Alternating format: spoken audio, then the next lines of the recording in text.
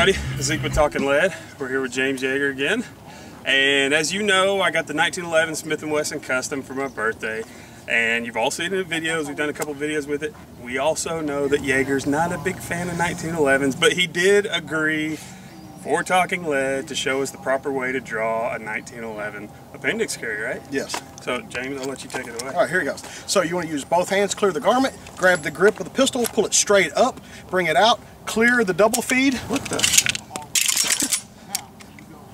Draw your Glock and finish the fight. That's perfect.